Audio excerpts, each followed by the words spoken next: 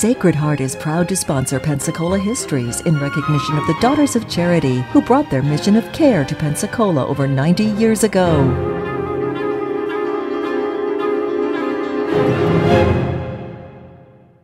Hello and welcome to our continuing story of Pensacola, North America's first place city.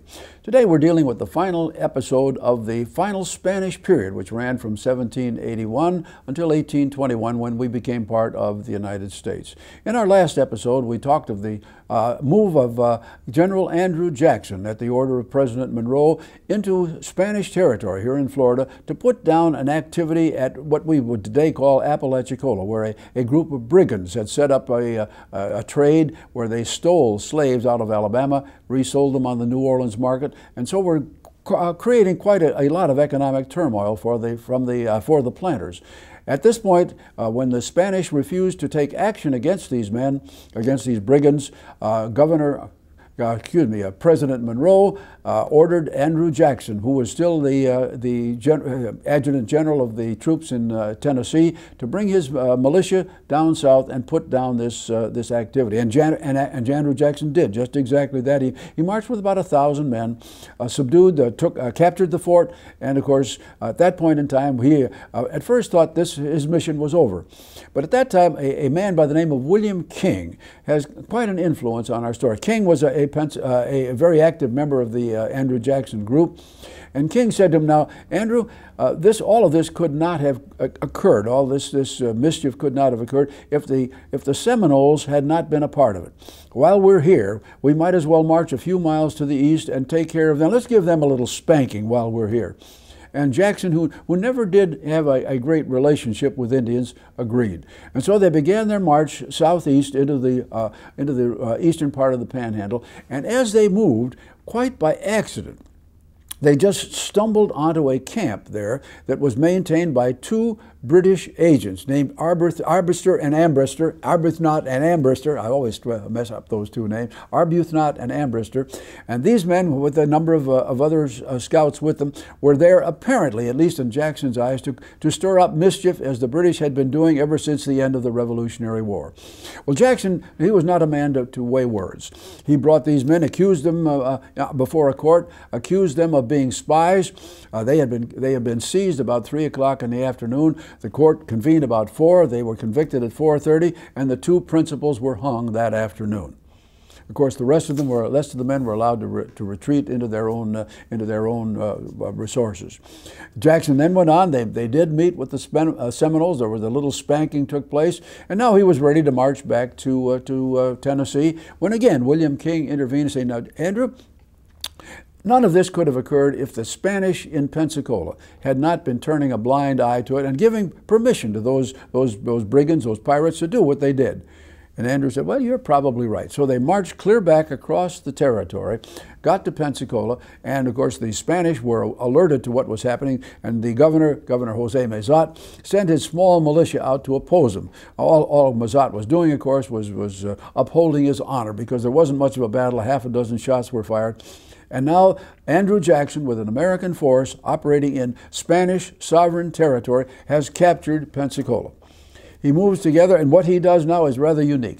They round up all of the civil servants, all of the gubernatorial manpower, and all of the militia.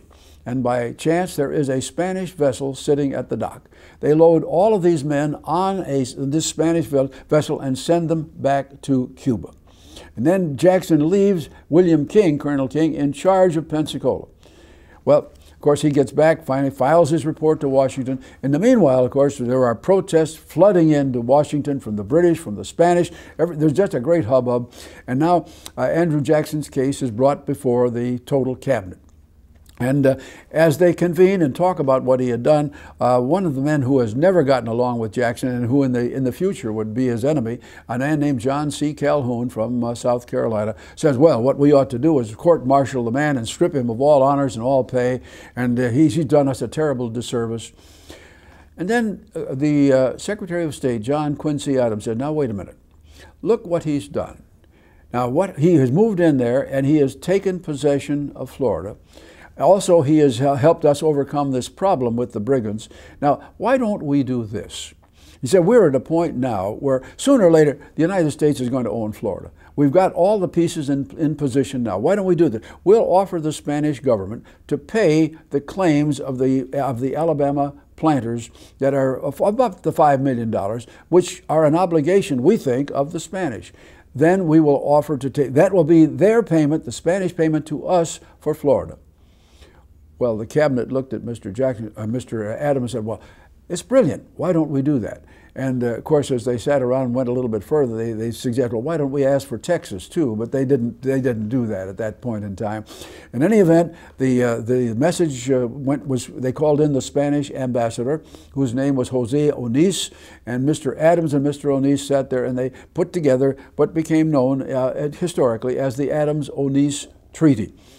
And basically what it said was, in exchange for the $5 million, which the United States government would use to pay those the planters for their losses, Spain would deed all of Florida from the Keys to to Mobile. They would cede it to the United States. Well, the Spanish, of course, were furious. The king, King Ferdinand, and the council, they were just absolutely furious at what was being done. But they realized, they were realists. They realized that they had no hope in the world. If the United States decided it wanted Florida, they could take it, which is basically what they had done. So the treaty was signed and the arrangement was made that the exchange of flags would take place sometime in the summer of the year 1821, about 2.5 years from the point of the signing of the treaty.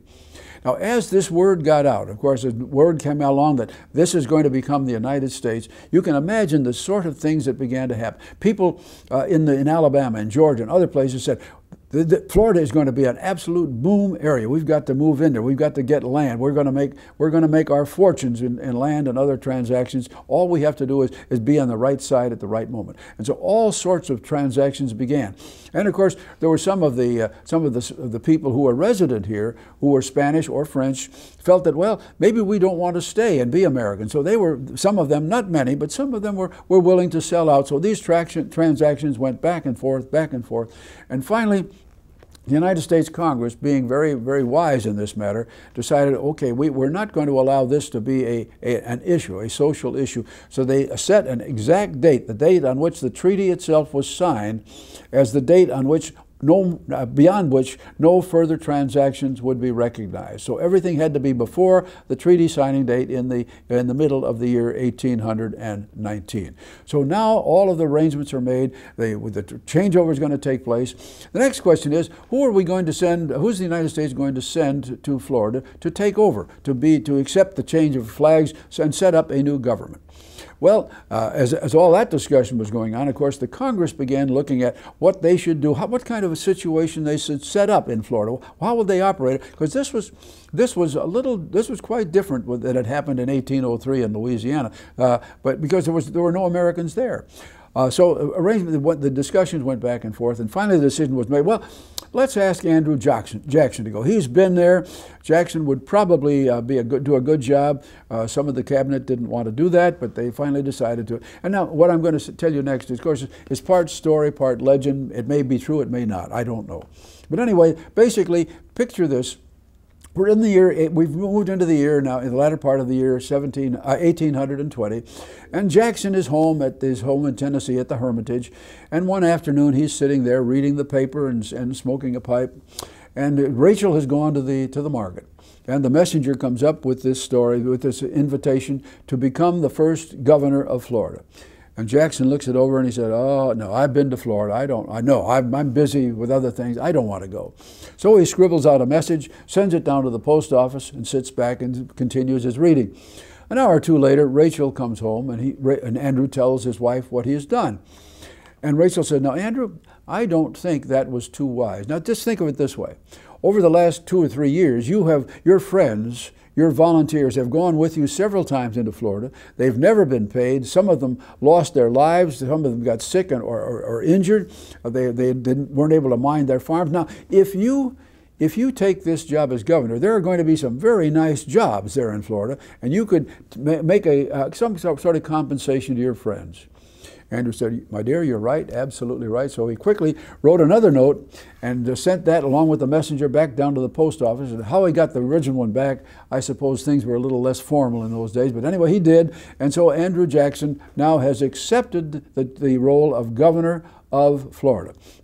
We come to the year now 1821. We're into the spring, and now Governor Mazat has left. Of course, I'm not sure whether he ever actually came back after being sent back to Cuba. But anyway, we have a new governor at Pensacola of all of Florida, and his name is Jose Callava.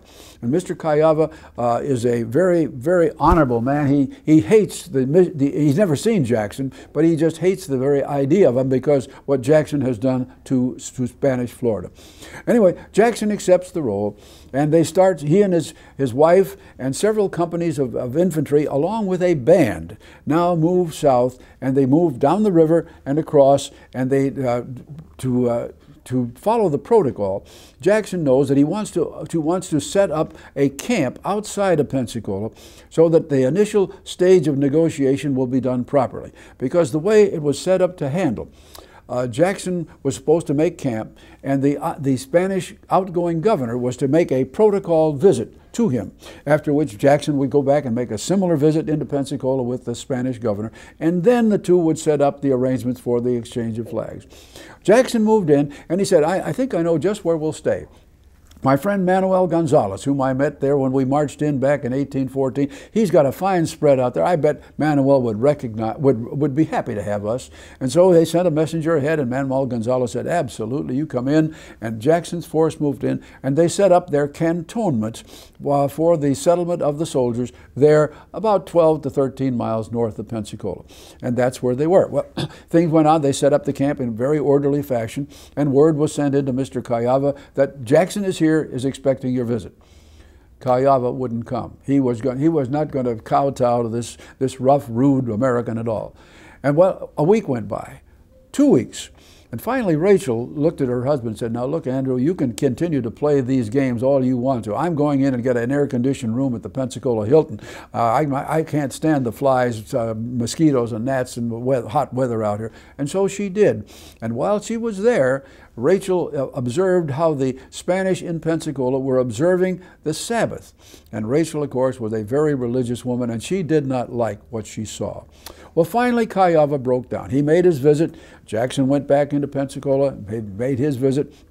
And the arrangement was set so that the actual exchange of flags was going to take place on the 17th of July in this year, 1821. And so on that given day, the American force had been marched into Pensacola, and approximately 10 minutes or so before 10, the Americans marched into what we today call Plaza Ferdinand, and they lined up on one side of the flagstaff. A few minutes later, in came a company of the Spanish soldiers, and they lined up opposite. And then promptly at 10 o'clock, Governor Callava moved from one side of the square, Governor Jackson from the other, and they stood opposite. And on a given signal, a Spanish sergeant stepped forward and drew down the Spanish flag. And as he did so, the whole population of Pensacola was there. All 700 of them were there, and you could see and listen to the cries of distress of the Spanish women, because they were so upset they didn't know what was happening. Then, once the Spanish flag was down, an American sergeant stepped forward and raised the Star-Spangled Banner.